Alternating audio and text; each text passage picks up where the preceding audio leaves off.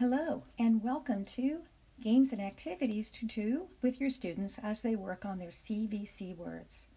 My name is Jean Rishel. I'm a trainer with the Institute for Multisensory Education, and I have 4 activities to share with you today. When I talk about CVC words, I'm talking about words that are made up of a consonant, a short vowel, and a final consonant sound. These are typically the types of words that we begin teaching in kindergarten. So the first activity involves words made with that construction. Once students know the first few letters of our teaching sequence, in this case I'm looking at the first 9 letters, C through T, we can take some of the words that can be made with those letters and write them on cards. Now when we play our game, and perhaps we're doing this as we're doing our visual drill in the morning, each child gets to pick a card and keep that at their desk. They would have some chips as well. The teacher begins the drill by going through the letter cards one at a time. As the teacher shows the next card, the student will say the letter's name and its sound. If you're doing it with a group, the whole group would respond. G says G. Then the kids get to look at their cards to see if they have the letter G. Looks like student number 2 does have a G in his word, and so we cover that with a chip. The next one, C says K, and again they would look to see if they have that. Student number 1 does have this one. Our next one is D says D. Well, none of the cards here have that one. A says A. Several students have an A, and that one can be marked. T says T. Ah, look, student number 1 has everything marked on her card. So student number 1 would raise her hand. The teacher would call on her, and then the student could actually move each chip and state the letters and sounds. So in this case, she would say K, A, T, and then put it all together, cat. She could hold her card up and remain standing. The game would then continue going through and looking at all of the different letter cards until everyone has them covered. So here we have H says H. This child can cover this one. O says ah, this one gets covered.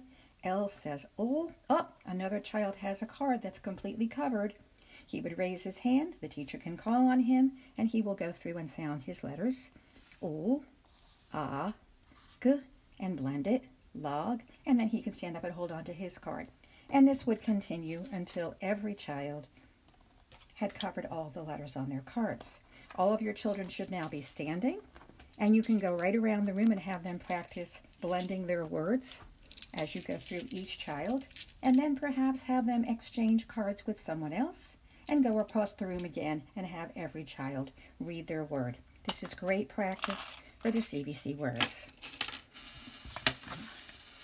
Our next activity is a center activity. Here I have some letters which I've attached to clothespins. We've all seen this activity before, I'm sure, but it works great with the CVC words. So I've chosen some words that can be easily illustrated, and perhaps I have cards in the center. This one is a picture of either a pig or a hog, but when I look at what I have in my clothespins, I quickly realize P-I-G. I don't have an I anywhere, so it must not be a pig. What else could we do? How else could we spell this? Could this possibly be a hog instead? Do I have the right letters for that? Let's see. A, G, hog. Yes, that one does work. Perhaps we have this picture. Again, that could be a hat or a cap, but when I look at the letters that are left, I realize that I have to use cap for this picture.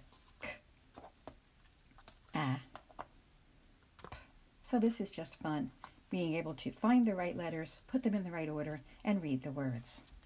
Now, as students become more proficient, we can even try this with sentences. So here, rather than a picture, we have a sentence, and we have some different letters to choose from here. The pot has a blank. What could a pot have? Well, perhaps you put a lid on your pot to make the water boil faster. So for lid, we would have to find the right letters. Ul, I, D.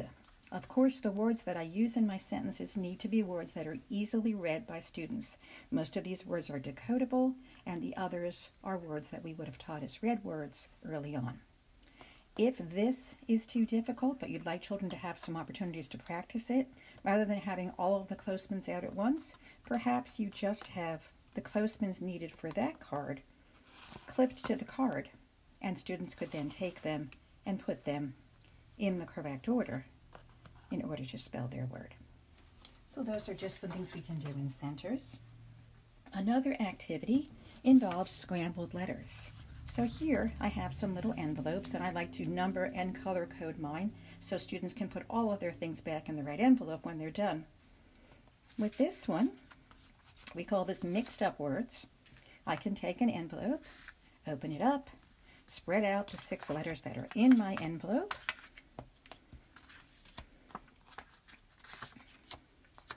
okay, so I will tell my students that there are 2 words that they can form using all 6 letters. The first thing that I want to do is to find my vowels, because I know that I'm going to be making consonant-vowel-consonant words, and the vowels will be in the middle. So I see that I have 2 E's. I'm going to start with that, and I'll put them in the middle position. Then I'll take a look at what I have left. What could I do with this? Well, I could do this. Does that give me a real word? Wet. Oh, it does. That would leave me with this. Does that give me a real word? No. But what if I switch it around? Could that give me a new word? That makes sense. And so once I have found my words, perhaps I have a worksheet that I can then write my new words on. I could even draw a picture to show that I know what the words mean. If your students are at the point where they can actually generate sentences, you could also have them use the new word in a sentence, or dictate a sentence to an adult to write for them, or just do the word in picture if they're not ready for sentences yet. And then they could do the same thing with their second word and create a new picture. And then they can just put these back into the envelope and mix them up again for the next child. Here's another example I'll show you quickly with this one. We have lots of letters here, 6 letters. Again, the first thing that I want to do is identify my vowels. So I'm going to find my vowels, set them up, and then think about what I could do here. Let's see. Well, I could do that. That's a real word. What does that leave me with? How about this? That's also a real word. That would work, but it's not the only possibility. Could I have switched these, and would I have real words still? I could. I could even have switched this out. So sometimes I have many possibilities. I could choose any of those and add them onto my worksheet. So that's what we call mixed up words. The final activity involves blending. Now, we do lots of blending on the blending board as part of our review drill with students, but students can also partner up to do this on their own.